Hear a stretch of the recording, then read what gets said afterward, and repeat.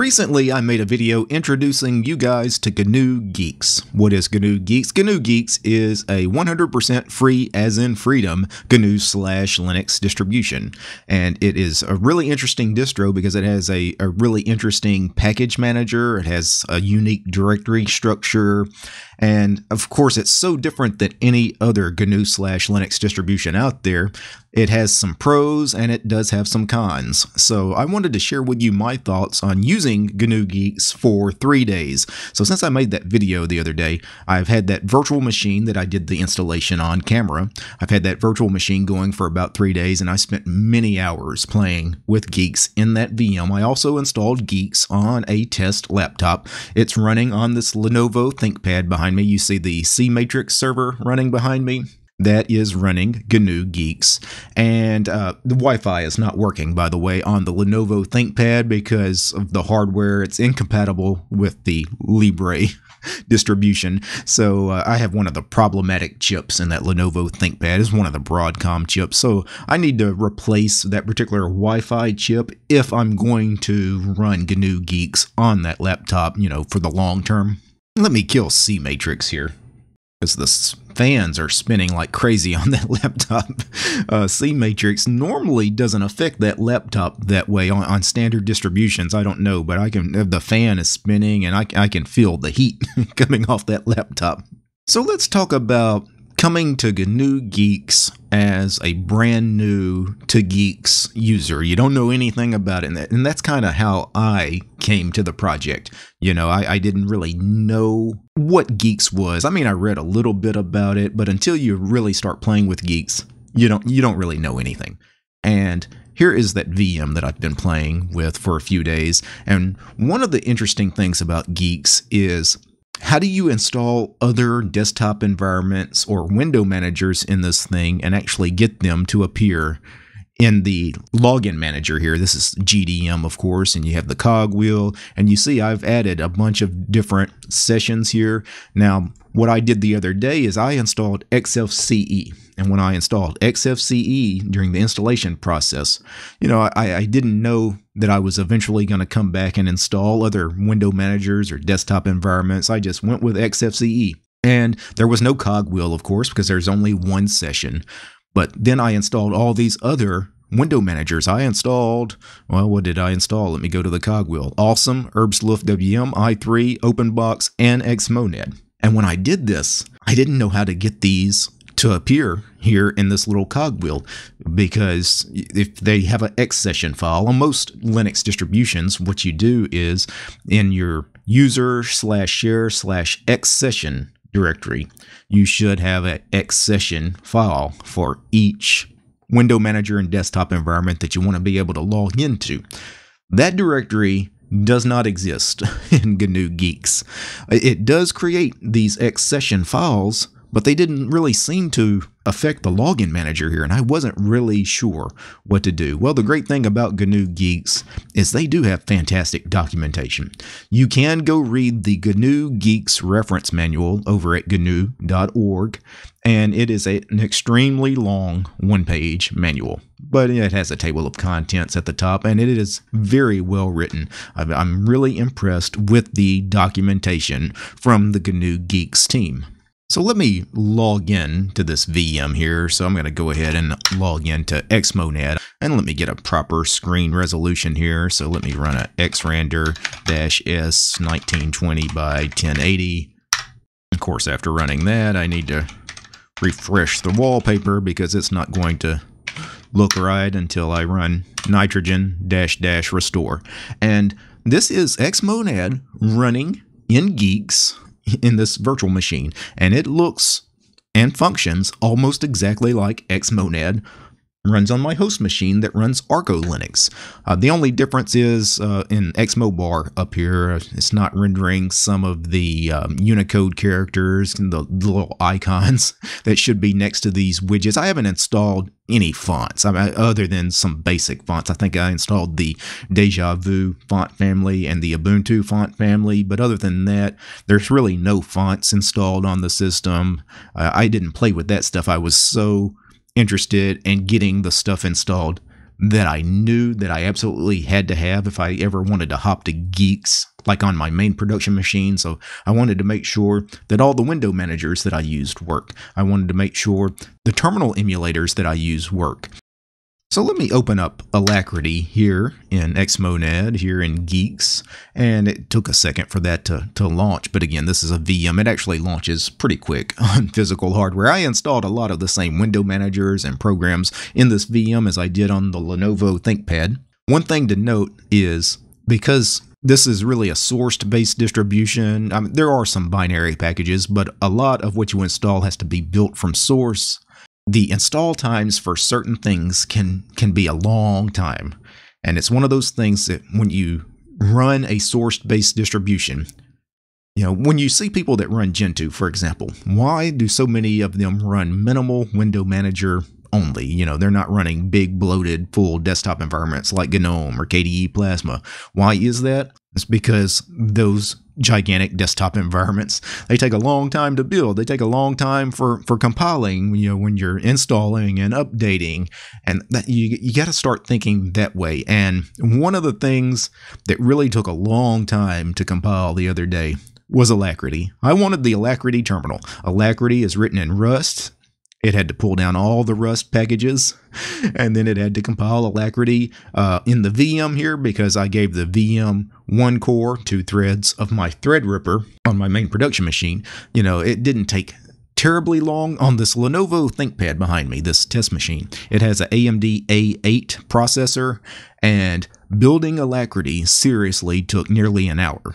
So, these are the kinds of things you have to start considering. Is it worth it? Is it worth it for me? I love Alacrity, but are the updates going to take that long as well? So in the back of my mind, I'm already thinking, what, maybe I'll just use Xterm.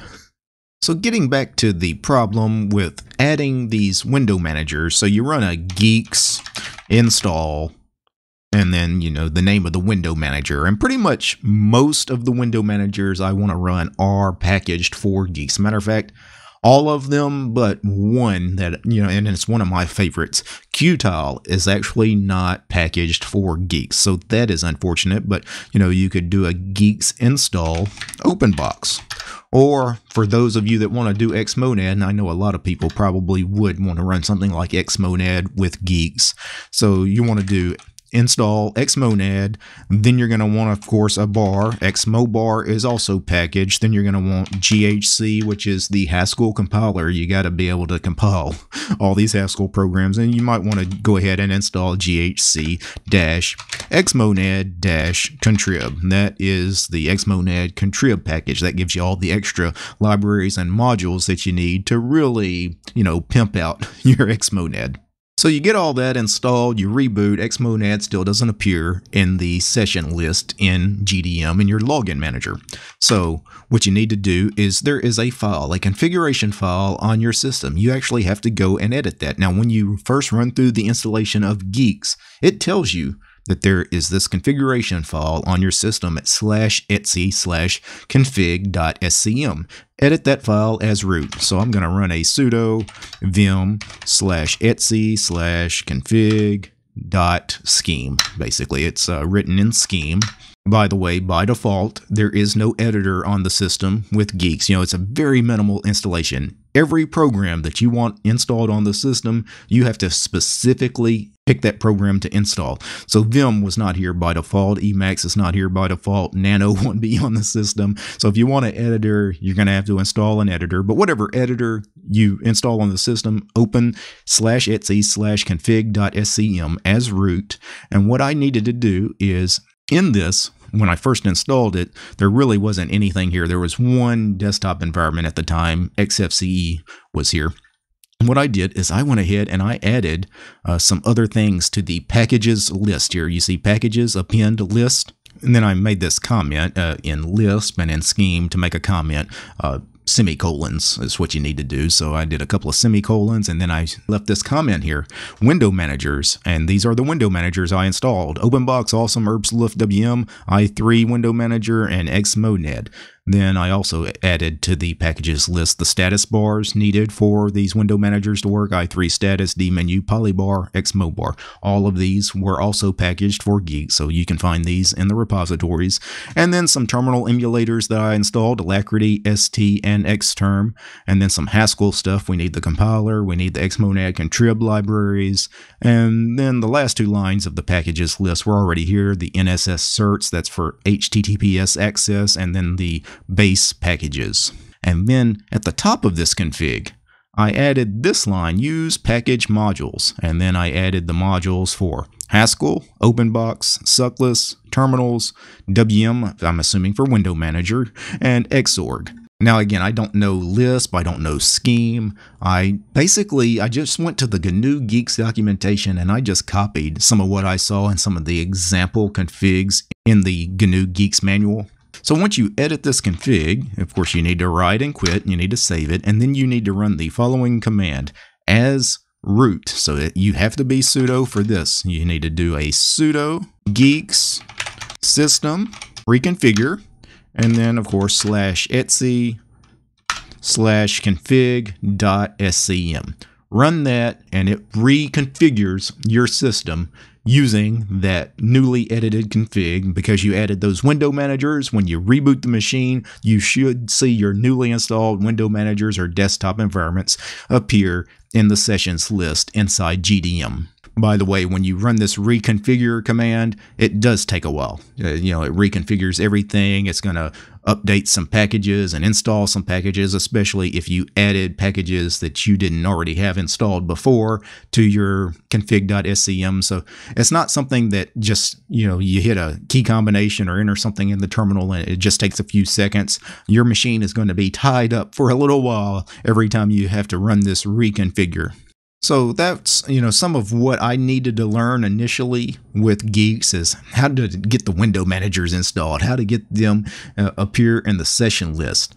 And it's really basic stuff. Some of the other things that you need to consider with GNU Guix is, building some of these packages. Some of them just will not build correctly on your system. I'm not talking about the stuff in the Guix repositories. I'm talking about some of the stuff you try to build yourself. Don't expect to go git clone something and then run a sudo make install and it actually works for you.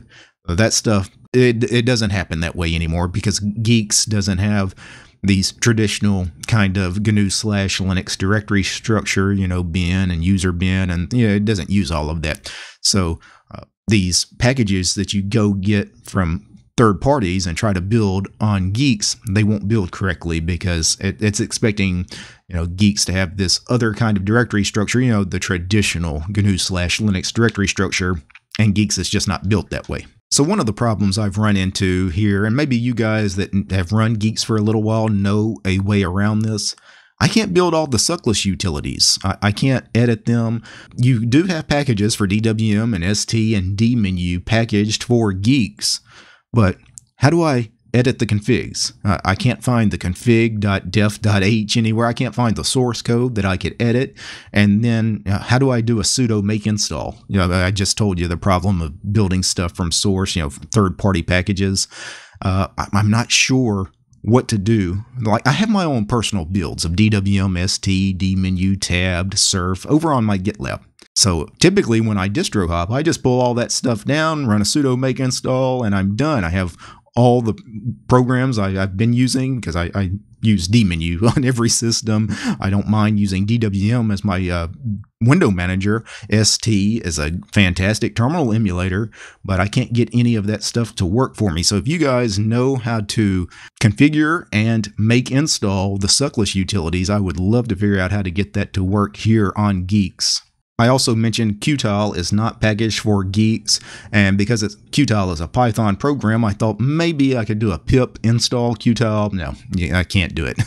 The install through pip also fails. Every other window manager that I could possibly want to use is packaged. I know Awesome is there, i3, BSPWM, herbsloof, SpectreWM, xmonad.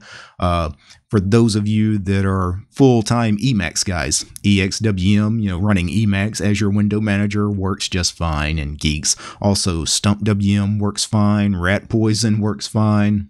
For those of you that want to run one of the big traditional desktop environments, in the installer, your options are GNOME, Mate, and XFCE. So those 3 desktop environments run just fine.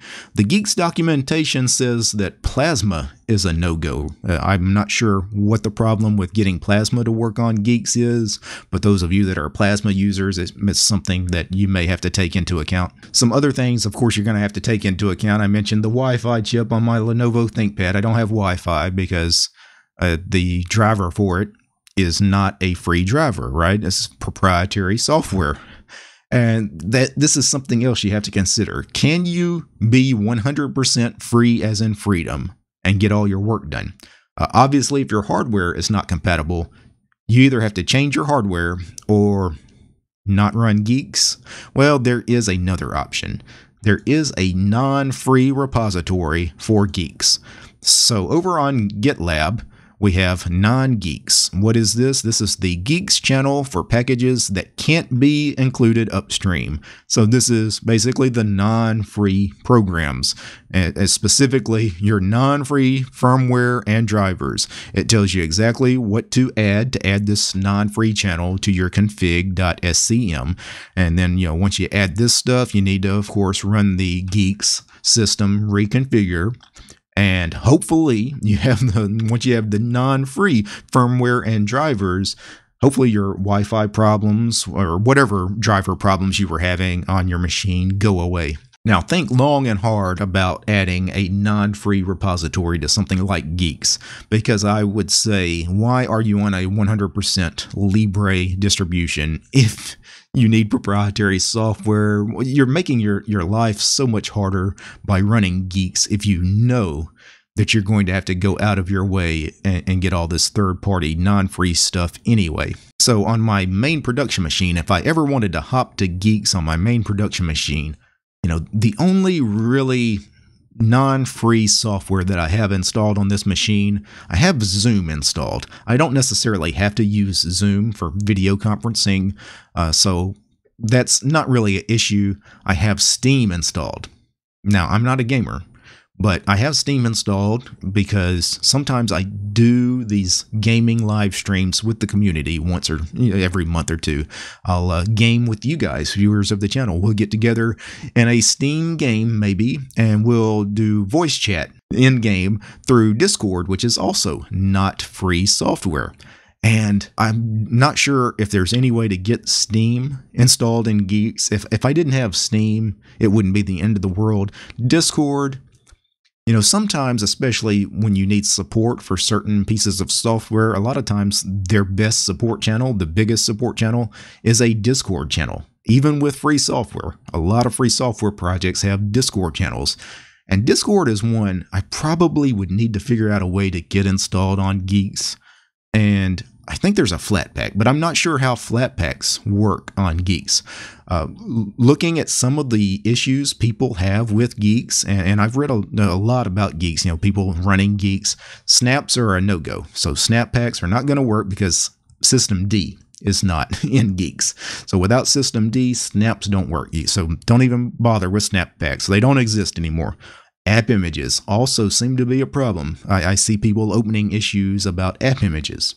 And then Flatpaks, there is a Flatpak package in the Guix repositories. I can run Guix install Flatpak, but I then see people posting on the Guix subreddit and IRC chats things that, hey, this Flatpak didn't work. Again, probably because maybe the directory structure of Guix, some of those Flatpaks are expecting stuff to be on Guix, installed on Guix that's not actually there. So a lot of that third-party stuff, again, is kind of like building stuff from source. Your third-party package manager, snaps and Flatpaks and app images, and then all the programming language-specific ones like Cabal for Haskell, Pip for Python, Cargo for Rust, probably won't work. So I don't want to be a Debbie Downer, saying that, a lot of the stuff that I tried on Guix hasn't worked or maybe won't ever work. I think it's a fantastic distribution. I have spent hours, several hours each of the last 3 days playing with Geeks, mainly just watching stuff build. Right, it takes so long to build some of this stuff, but I gotta say, Geeks has been fun. I have had a blast the last 3 days playing with this distribution, and you know, I'm going to keep playing with it, you know, for a few more weeks, week or two, maybe a month. I don't know. But if I go a month playing around with it on that laptop and this VM, and I think I can get my work done, I may go ahead and distro hop on my main production machine. Now, before I go, I need to thank a few special people. I need to thank the GNU/producers of the show. I need to thank Michael, Gabe, Haplo, Nate, Corbinian, Mitchell, Entropy UK, John, Arch5530, Chris, Chuck, DJ, Donnie, Dylan, George, Lewis, Omri, Paul, Robert, Sean, Tobias, and Willie. These guys, they are my highest tiered patrons over on Patreon. Without these guys, this episode about GNU Geeks wouldn't have been possible. I also need to thank each and every one of these GNU/ladies and gentlemen. I need to thank each and every one of these folks because they are my supporters over on Patreon, because without those guys, this channel wouldn't be possible, because this channel is supported by you guys, the community. If you'd like to support my work, you'll find DT over on Patreon. All right, guys. Peace.